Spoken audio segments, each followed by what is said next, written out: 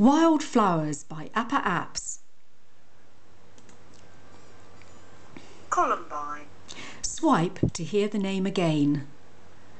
Columbine. And tap to continue. Bellflower. Now you have to choose the correct photograph. Well, I think this is a bellflower. Bellflower. Tap to continue. Vetch.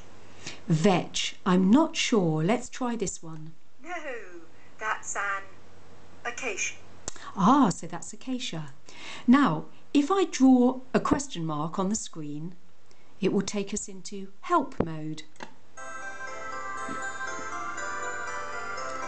And here we have all the gestures listed, which you can draw on the screen. It makes life easy.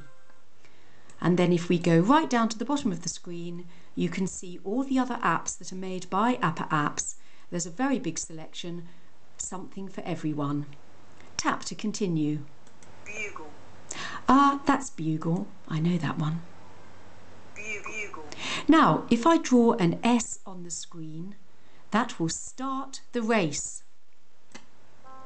And now you've got to race through the flowers, identifying as many as you can. Columbine. As quickly as you can. Snowbell. And it's a lot of fun. Mayweed. Mallow. Not sure. I think that's mallow. Gorse. Oh, good it was. Let's try that. Bellflower. Oh, I'm getting quite good at this. Bellflower. Cornflower. Oh, cornflower. Let's try this one. No, that's a crane's bill. Okay, well I made a mistake, so the race is over. And now I'm shown my race results.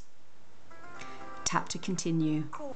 If I want to see those race results again, I can draw a backwards S on the screen and it will take me back to the results.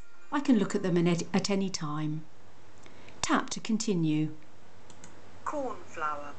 And now, if I want to exit the game, all I have to do is draw a square on the screen and I can then come back and play Wildflowers another time.